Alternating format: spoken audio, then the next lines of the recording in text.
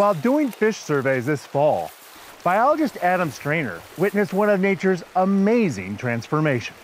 When you walk up a spawning trib that has a 2 to 3 pound kokanee salmon that's gone through these amazing morphological changes, and they're bright red, they're in 6 inches of water, and they're just doing their thing, and they let you just stand there and watch them, it's a pretty incredible thing to witness. Kokanee are a landlocked version of sockeye salmon.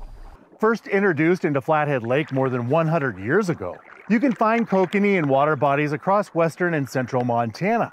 And much like their ocean counterparts, Montana kokanee experience the same life cycle.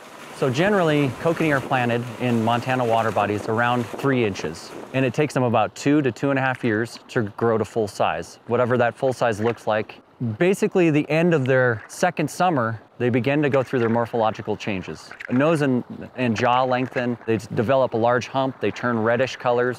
And then typically in September, they'll start to congregate near the mouth of a tributary if they're going to make a spawning migration, or start to congregate generally where they were planted in a reservoir. Then their life cycle basically ends once they spawn October, early November, and then they die and the process starts all over again.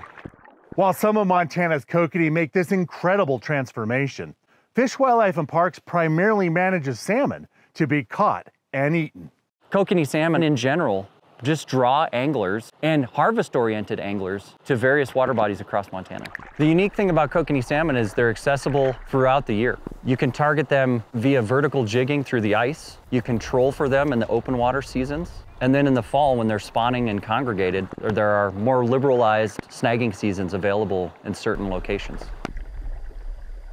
I'm Winston Greeley, out among Montana's fish, wildlife, and parks.